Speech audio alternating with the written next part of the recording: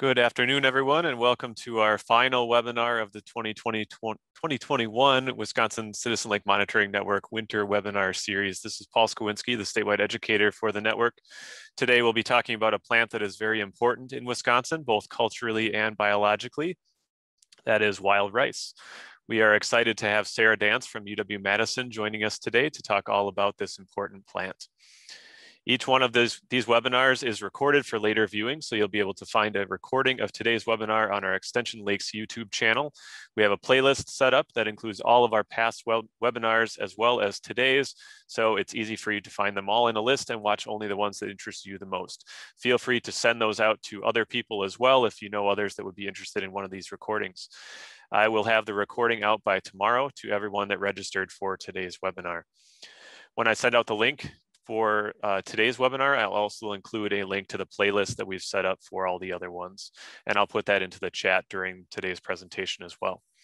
Please keep yourself muted today and your webcams turned off during the presentation. I will turn off any webcams that pop up just to make sure the webinar continues running as smoothly as possible today.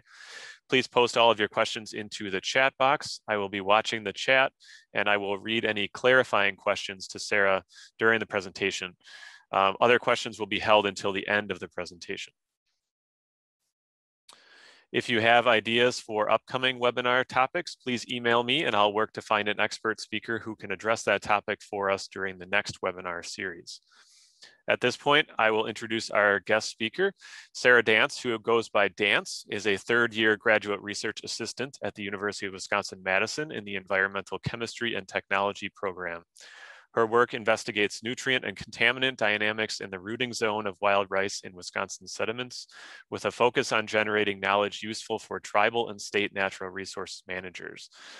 Go ahead and take it away, Dance. I will stop sharing and you can start sharing your own slides.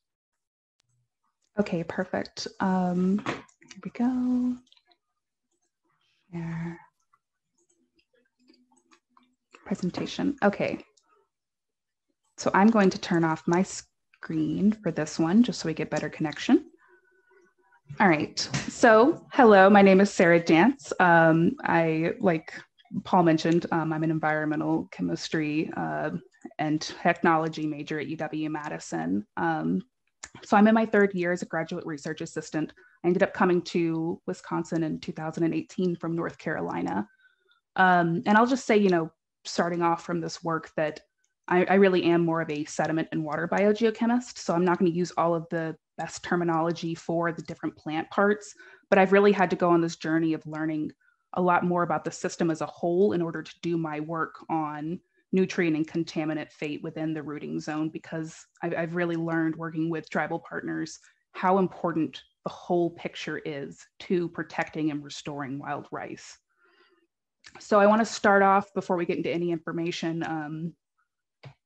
Oh, I need to click. There we go. By doing a land acknowledgement. So I'm in Madison, Wisconsin, and this is the ancestral and current homelands of the Ho-Chunk people.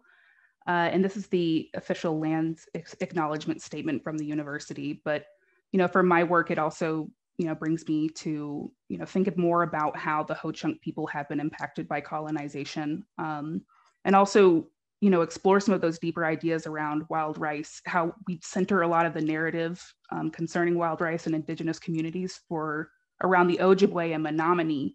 But in reality, there were a lot of indigenous communities and nations that had a relationship with wild rice and how critical it was to them and how a lot of that was erased. And I know that I'm not exactly sure where all of you are, but I know that you could be anywhere across the world. But these are some of the different tribes in Wisconsin. So there's actually 12 tribes in Wisconsin, and there's 11 of them that are federal, and some of them are from the broader denomination of Ojibwe, and then there are of course others that like the Menominee and Ho-Chunk.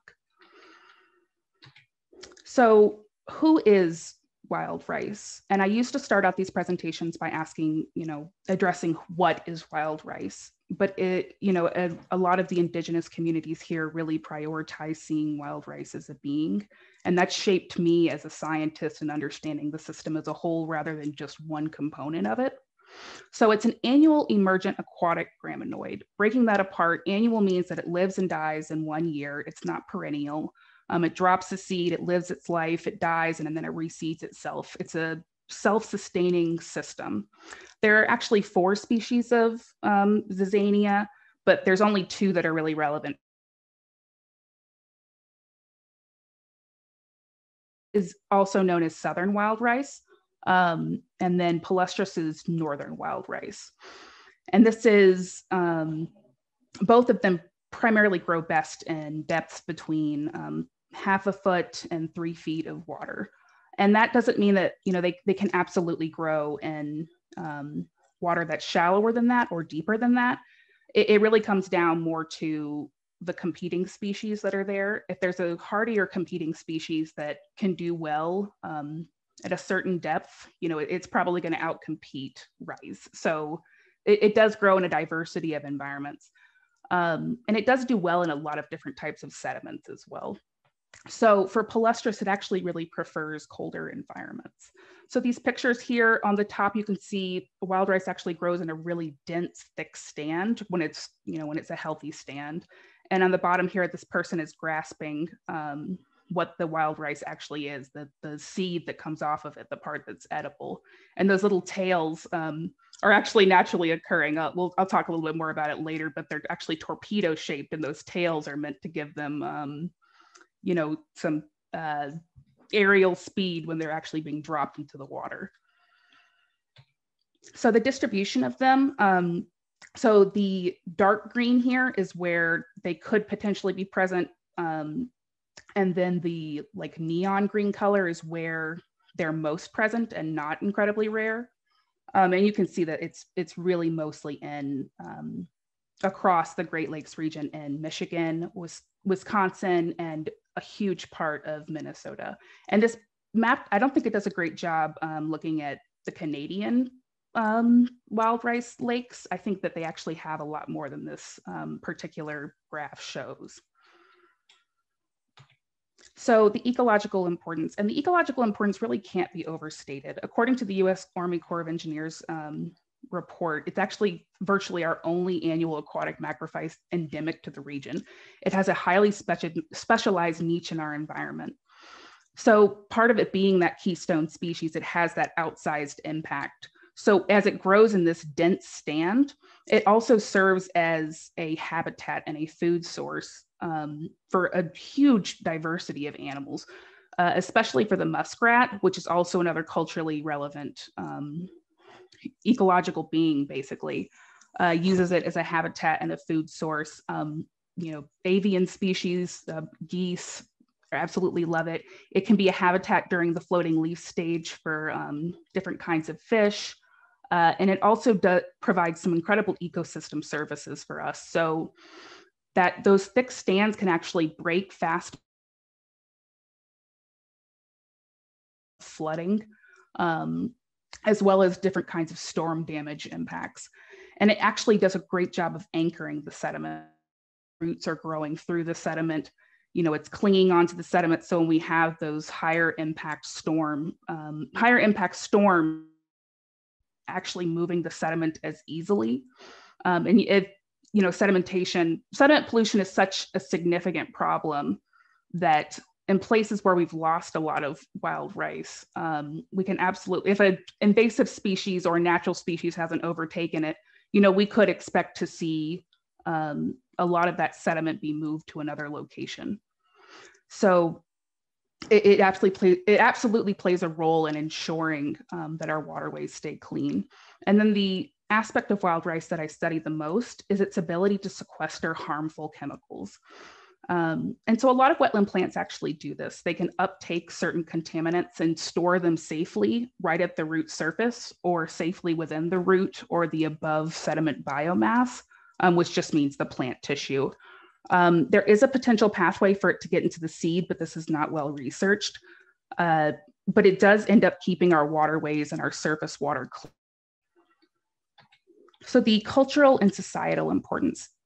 This also can't be overstated. This is such a critical part for the Ojibwe people, and I won't butcher the story, I'll just tell you, briefly that, it was a prophecy that was given that one of their leaders saw, and that if they migrated to this area, that they would find food that grew on water.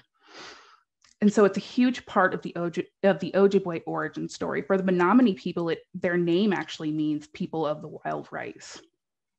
This also ties into, people of colors and indigenous people's right, just as anybody else's right, to harvest, gather, hunt in a way that their ancestors did to keep themselves healthy.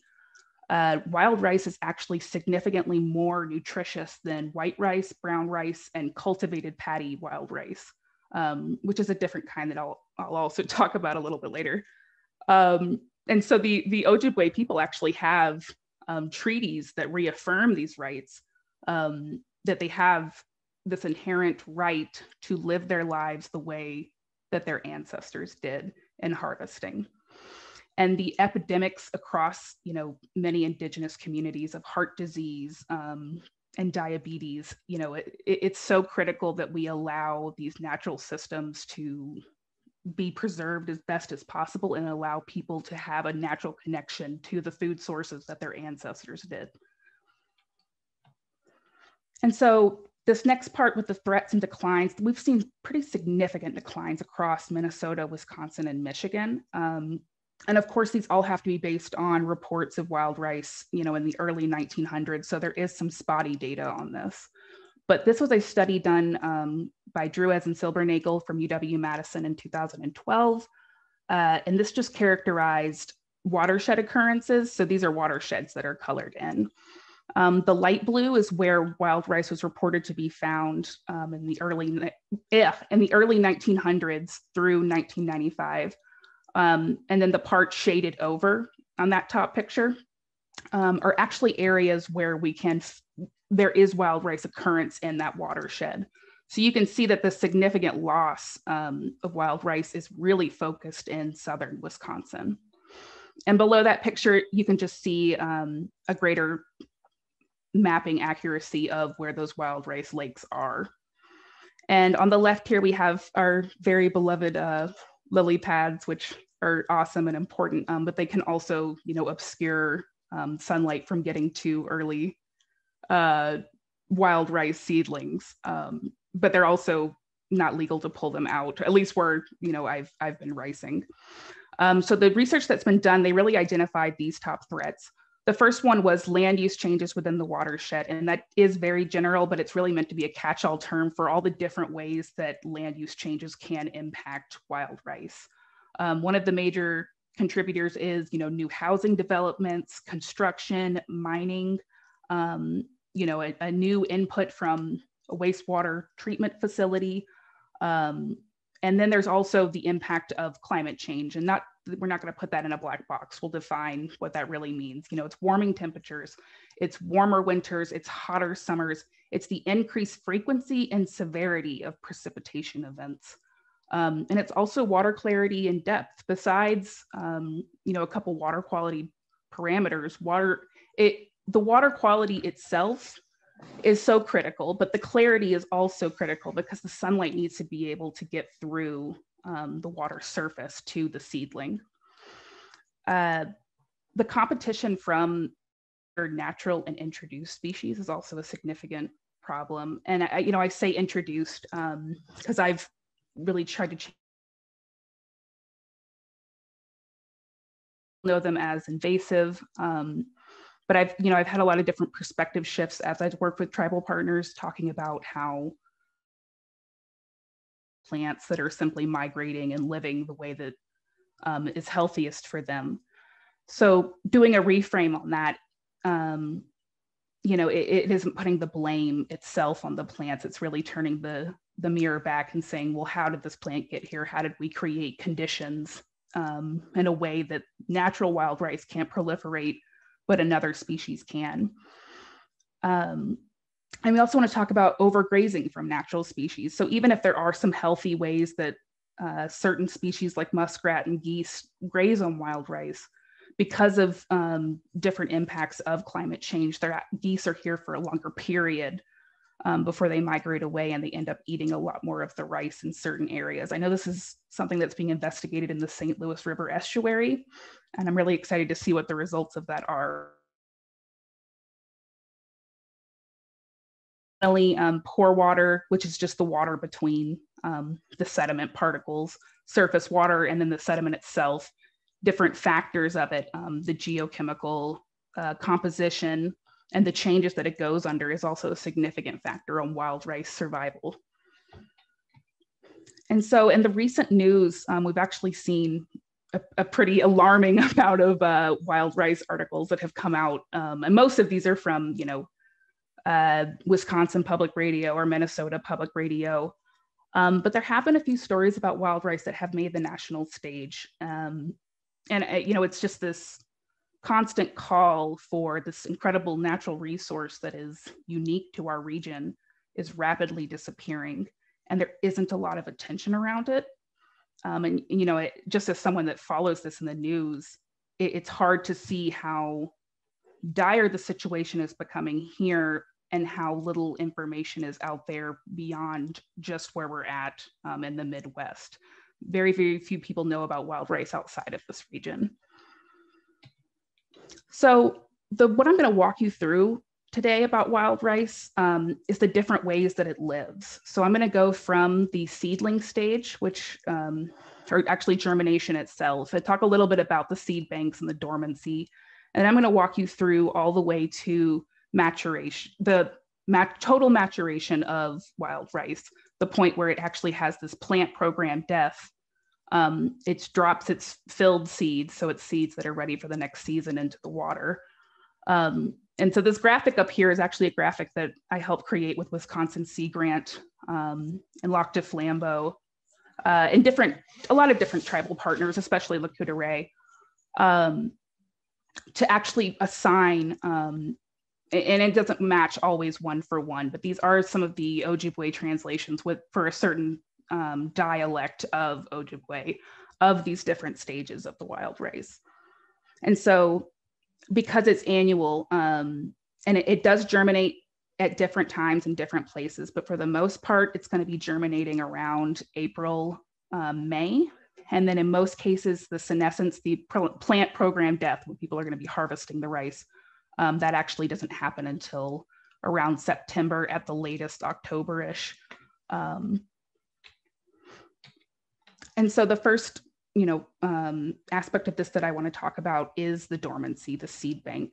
And so this is right before it germinates, the winter during that period. And the picture that you can see up top, this is from Gliffwick, the Great Lakes Indian Fish and Wildlife Commission. So this is the exact same lake, very similar water quality conditions and climatic conditions 1 year right after. And this is a commonly, and that green is actually wild rice itself. So you can see a pretty significant difference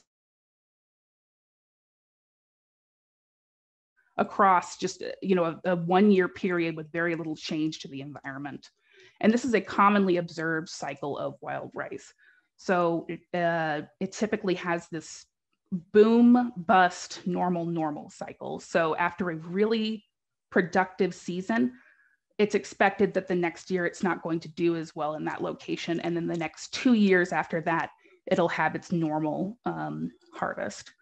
So this really ties into litter quality and quantity. And litter actually just means as the plant, because it's annual, it's dying every year. So all of that biomass, all of that green that you see, it sinks and actually becomes the layer on top of the sediment. And then eventually, it starts to build itself into the sediment that's feeding the microbe nutrients into forms that are actually available for plants. So as this increase of biomass continues, nature of wild rice, these microbes are so stimulated by the increase of food that they're getting from the carbon that they end up taking all of the nitrogen for themselves. And wild rice, unlike a lot of other wetland plants, it isn't limited by phosphorus, it's actually limited by nitrogen. So if the microbes are so stimulated in that environment that they take all of the nitrogen for themselves, the plants will actually have a response as the seed, even just the seeds themselves will know that there isn't enough nitrogen to be successful and they'll stay dormant. And this has been observed to last about, they can stay dormant, recorded like 2 to 5 years in some cases. But there have been anecdotes and stories about it surviving much longer than that as well. I've heard stories before of places where they knew reseeding efforts weren't happening, but it was a wild rice lake that was degraded.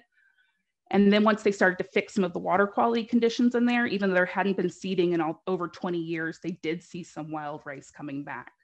And that's just one story, but there is always that potential of, you know, when we can fix the water quality, there may be past generations of rice that are still in the sediment bank that can actually grow. And so there's emerging evidence on this as well, that this need for them to be under this 3 months of ice. This has a lot to do with just the chemistry inside the seed itself. It actually needs a period of being introduced to warmer weather and then another cold snap and then warmer weather again in order to properly germinate. And it's also highly dependent on climatic factors, just as everything else. You know, if there's an intense freeze or an unexpected frost early in the season, that can kill a lot of wild. So germination and seedling stage. In this picture here, you can see wild rice right at that germination. Climatic factors and nutrient availability. And it's starting from a little bit of the nitrogen and phosphorus that was filled in it from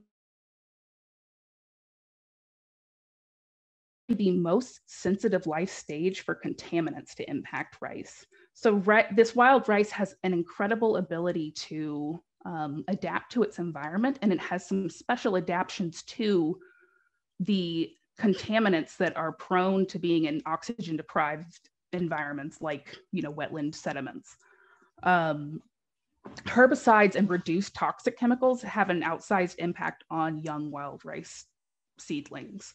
So there was actually an incredible study about a herbicide that's commonly applied to kill Eurasian milfoil weed that has a significant impact and shortens not only the plant itself, but it stunts any future generation if it's a high enough concentration, as well as sulfides. So, you know, sulfide mining is something very controversial in Minnesota, but the most impact that it has in high concentrations is going to be on the seedling stage because it doesn't have those adaptation strategies yet. So this is the part that I think a lot of people connect with the floating leaves. So this is the transitional stage between submergent and aerial. At this point, you know, we're still in the growth phase. We're seeing and when it hits that surface, it's actually going to create an elongated leaf that's trying to get as much sunlight as possible. And it creates a few of these leaves across the surface. And it's absolutely beautiful if you can ever get to see it in person. It looks like hair floating across the water. And so it's during this period, it's able to allocate a lot of energy into uptaking that nitrogen, surviving, establishing itself. But at this point, it's also incredibly sensitive to physical disturbance. And this is the stage of wild rice we see the most direct negative human impact on rice, because so many people don't understand how sensitive it can be in these, these really mucky, soft sediments that they grow in. They actually end up getting uprooted and killed a lot by people who aren't following boat wake rules, or even people who are following no wake rules, but they're just that sensitive to being knocked over during this time. And so this is the flowering stage. So they can cross and self-pollinate. At the top, you can see the female part and the male part. And it's actually wind pollinated based on the evidence we have right now. I haven't seen a lot of evidence for, other methods of pollination outside of wind, but I'm sure they do exist. But I do that primarily wind driven pollination contributes to the high genetic variation of wild rice across different, even lakes that are right next to each other, characteristics. And so that's important because that means that this genetic variation really leads itself to these different ricing places. There's no open season, basically. Every stand of wild rice is different. It's going to germinate at a different time. It's going to produce a different quality seed, and it's going to, die at a different time. So it's really critical to understand why that genetic variation happens and why it's so important to connect with natural resource managers in an area that have a much greater connection to specific lakes and waterways rather than make generalizations about them. And so this is the seed production, ripening, and adaptation strategies here. So, the plant is really focused on, after this pollination, it's really focused on allocating its energy towards filling the seeds with nutrients for the next season. And so if you're harvesting them when they're just the shells themselves, you can actually really damage a wild rice bed because you're totally destroying the next generation of rice that's supposed to come through. And these are some pictures here. Here's, I believe that's the female part. And then the seeds that are growing after the flowers have fallen off and died. And then you can see from the husks themselves, you can see that tail up there. And on the right there is them, with that husk pulled off. And so, the part of my research that I really focus on is this incredible adaptation that wild rice has to actually breathe oxygen into the sediment. So and there are other wetland plants that do this as well, but wild rice actually takes in oxygen from its biomass, not just in the water, but above the water, pumps it through its body and pushes the oxygen out into the sediment. And this oxygen it would otherwise be an oxygen deprived environment. So what does this oxygen do? Well, most reduced toxic species are oxidized. And that oxidation of these reduced species can immobilize them in certain cases and protect the plant itself from the contaminant, and also protect other animals and plants that could potentially be impacted by this contaminant.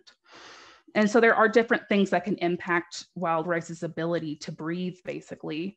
That sulfide mining that I had talked about early, there's actually a mechanism where iron sulfide can form right at the root surface and create such a thick enough layer that it is potentially inhibiting nutrient uptake. And that can be, obviously during the stage of seed production, when they're trying to fill the seeds with as much nitrogen and phosphorus as possible, that can be pretty dire for the plant.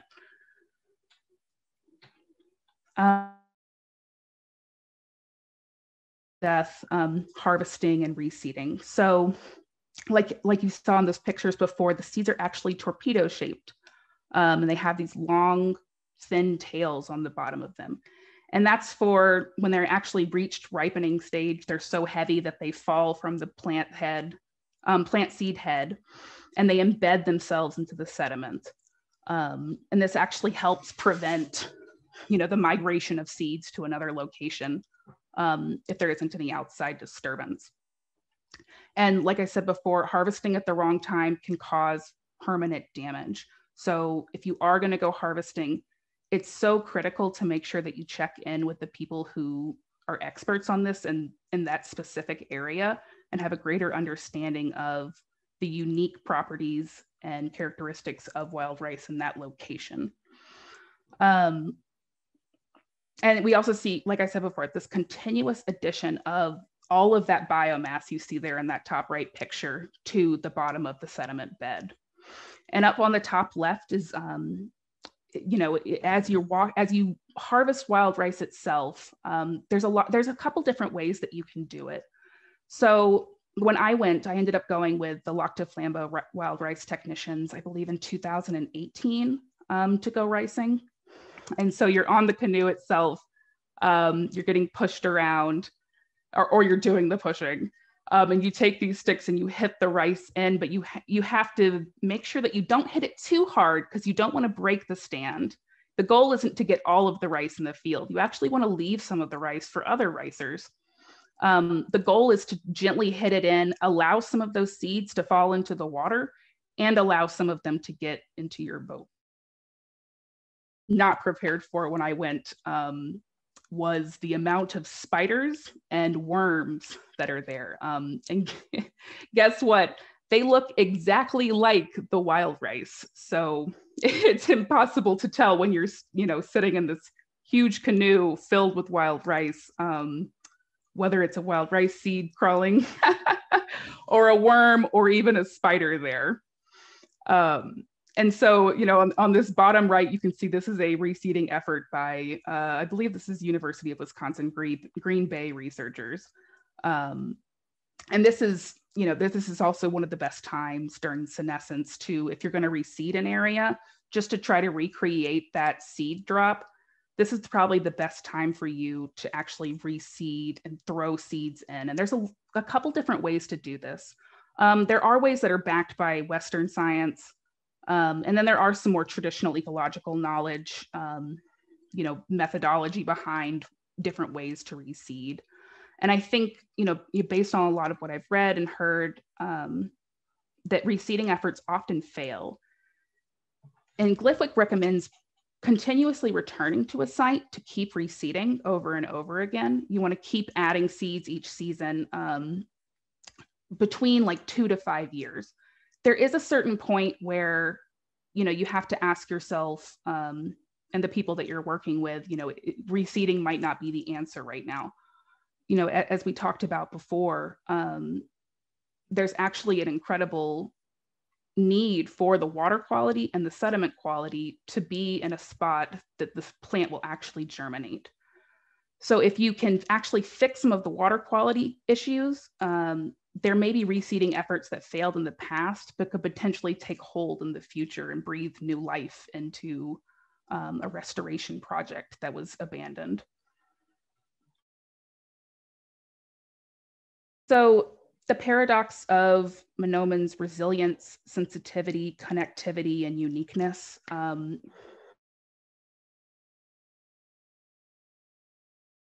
Critical.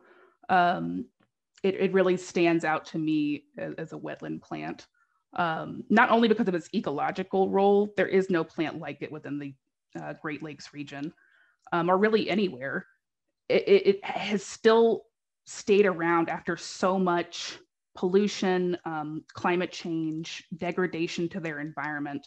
And it is true that we've seen some pretty significant losses. But I think that uniqueness and that resiliency of wild rice also parallels itself in the communities that it's important to. I think that, a lot of people resonate with the story of wild rice. They resonate with this powerful force that is prevailing against different climatic factors, different environmental degradation. And it really calls into question our roles as humans.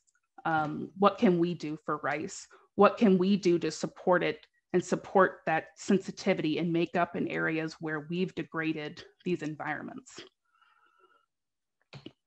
And so, stepping forward into that, what else can we do? Make sure you're always complying with those no wake zones, especially in late May, June, and July. If you are going to go ricing, make sure that you get a permit from Wisconsin DNR and follow guidance from local rice chiefs and or tribal and local natural resource managers for when the opening dates are, when the best time to do ricing is, and make sure that you still do, if there's a reporting system attached, make sure that you do fill out that reporting system and survey.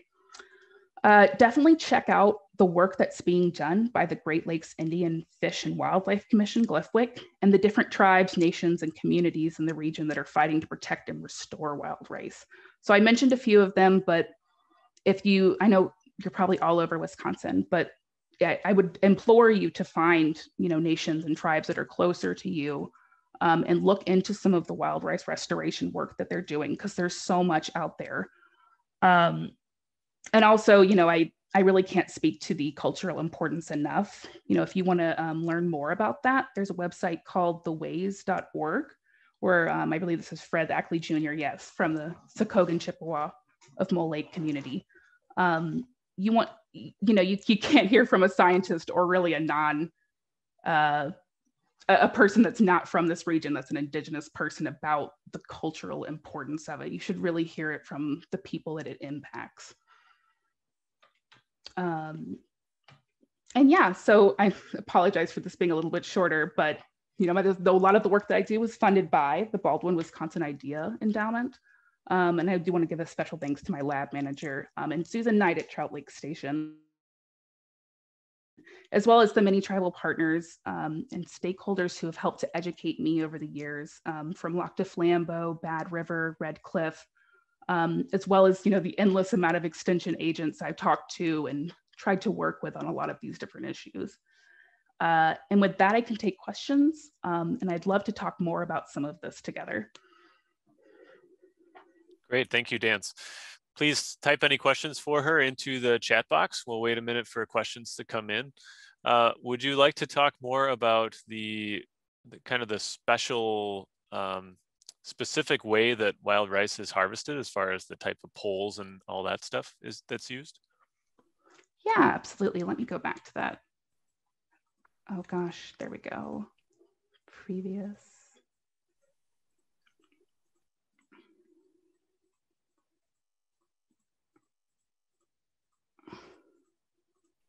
You should be able to use the arrow key on the keyboard, I think, to quickly go back.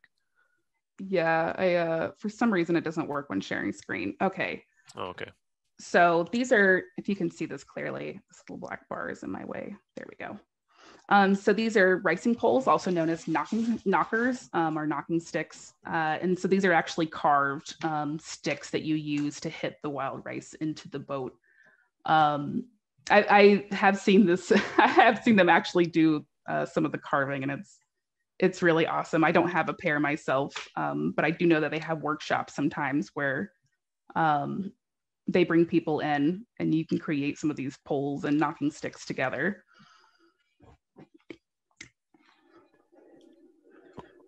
And I think if someone seeks a permit to harvest wild rice, they are required to have sticks that I think are a maximum length and made of wood, and there's some other requirements if you do get a permit to harvest wild rice as a non-Indigenous person. Mm-hmm. Yeah. I don't know if they still have, because I know when I did it, they were on the verge of changing some things at the Wisconsin DNR website to get a wild rice permit. But there are definitely lists and rules that you should follow when you're going out to harvest. You shouldn't just go do it. Sure. Can you talk about some of the importance to wildlife?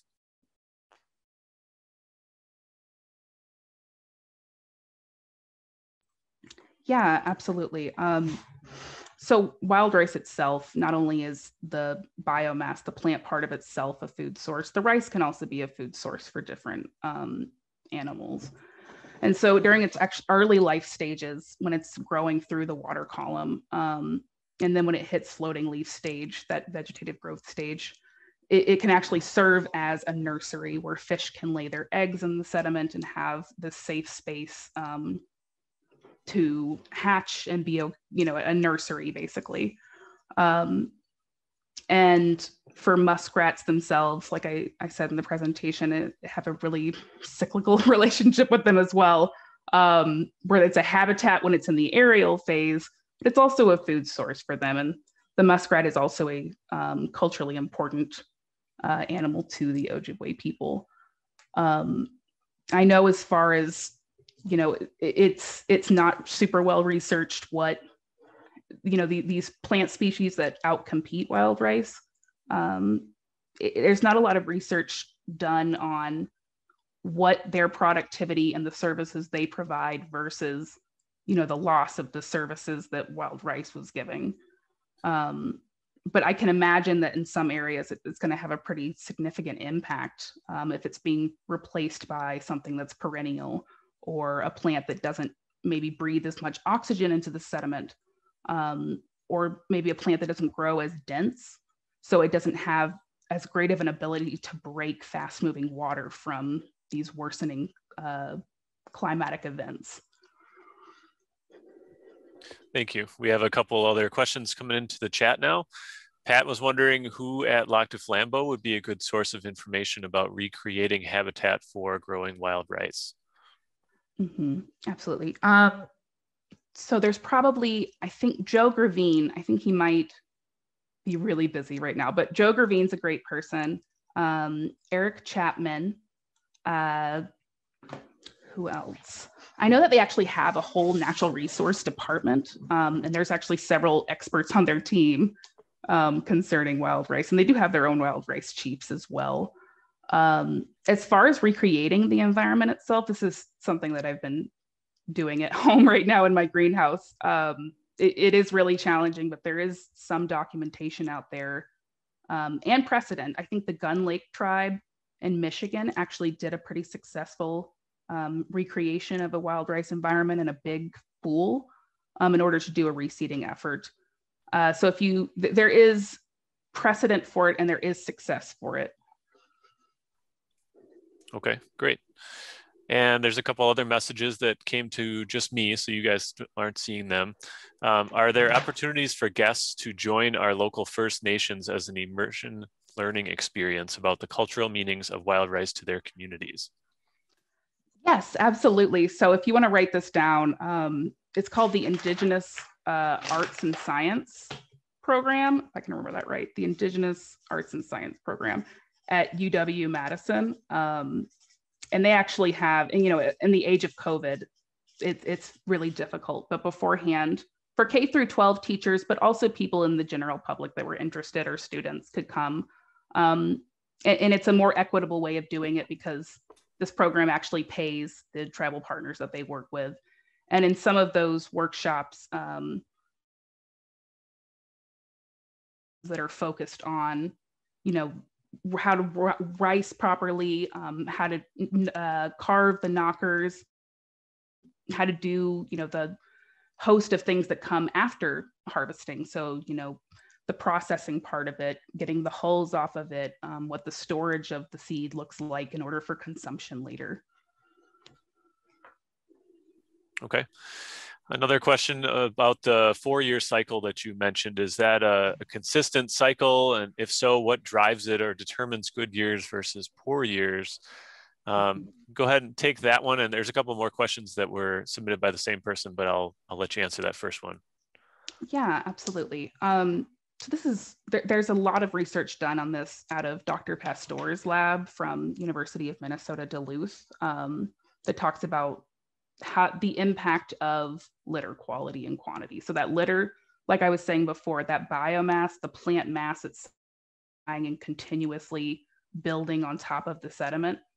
It's got to be broken down, and and the microbes are also responsible for breaking down the nitrogen into a plant available form. But the microbes themselves also, when we have a high carbon to nitrogen ratio, just meaning that there's a lot of carbon available for consumption compared to the nitrogen available, the carbon stimulates the microbes so much that they're going to take all of the nitrogen for themselves because they need nitrogen. They're also dependent on this nutrient. Versus when there's lower carbon, there's less litter. There's less of that biomass that isn't broken down yet. Maybe there was a bad year, or it was just recently reseeded or something like that. If there isn't a lot of litter above, then the microbes will end up mineralizing the nitrogen, and that creates this plant available form of nitrogen that the wild rice actually needs. And it is pretty well studied in isolated environments, but I don't think it's very well studied in natural environments. And so the part that actually comes into this 4-year cycle, so when we see this really great year and then the next year it's really bad, it's because during the really great year, there's just so much biomass. The plants are doing really well. When the plants die, they're so filled with carbon and nitrogen, but lots of carbon, lots of food for the microbes to get stimulated by. And so they eat through it, they take up all the nitrogen, the seeds stay dormant for the next year usually. And even though it can look pretty alarming to have no rice the next year, the cycle is actually pretty healthy for the environment. So the next year, the litter will be broken down enough that there's enough nitrogen available for the seeds to germinate and have 2 good years before they have another boom bust cycle. Very interesting. The other 2 questions from that person were wondering about reseeding and reintroduction efforts and how successful those efforts have been. Mm-hmm. Yeah, and I don't know about every reseeding effort out there. I just know the vast majority of the ones I've heard about in the past and current have either failed or they don't look very good. Reseeding is incredibly difficult, and I think it comes down to a lot. People want to reseed without doing any of the water or sediment quality testing, and the problem isn't that there just isn't rice in a lot of these locations. The problem is the water quality and the climate. So there are just places where we're just continuously adding wild rice for these reseeding projects, but then nothing's happening. They're just either in dormancy or they die early in germination. So, and I'm not saying that there aren't any successful reseeding efforts. It's just for the most part, they're either unsuccessful or they're very temporarily successful, and then they kind of revert back. It's really difficult to change. If there's a significant climate event that impacts an area, I mean, you have to work against climate change itself and try to build a more resilient environment rather than just continuously adding more seeds. So it's more about making sure that the conditions are appropriate for growing rice instead of just dumping seed in year after year. Yes, and that can be condescending to say, as a sediment biogeochemist, there are natural ways of reseeding that, my work it's not trying to negate. It's just to say that, if the place where you're at isn't healthy, you're not going to be healthy. So we have to redirect our efforts to doing something that's more productive for everyone at the end. Mm-hmm. Well, that is all the questions in the chat. We can wait just a bit here to see if anyone has any last minute questions to put into the chat.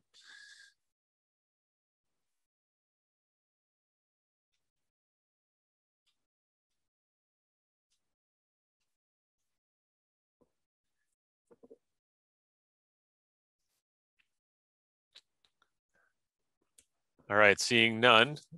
Thanks again, Dance, for presenting today, and thanks everyone for joining us for today's webinar. Remember, if you have any suggestions for a future presentation, please let me know and I'll see what I can arrange for the next webinar series. And with that, I hope everyone has enjoyed the 6 webinars of this series and have a great evening and a wonderful season at the lake.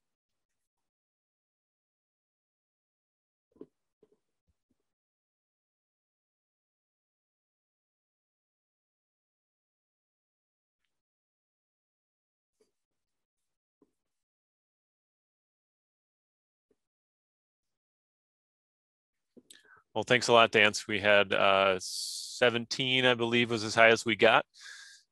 We had about 35 registered. So I think a lot of people know that if they don't actually join the webinar, they'll still receive emails about it with the recording. So people were obviously interested in watching the recording later and maybe sharing that with others.